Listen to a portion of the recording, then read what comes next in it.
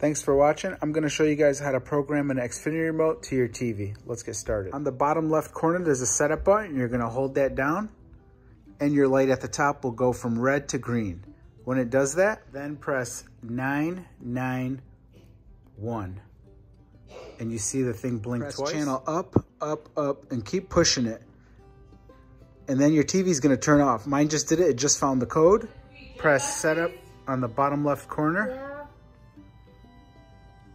And the green light blinked twice. Now you can press the power button. Your TV turns on. Your volume now works. And it controls your channels. Awesome. Thanks for watching. Give me a thumbs up. Quick and easy video, right to the point.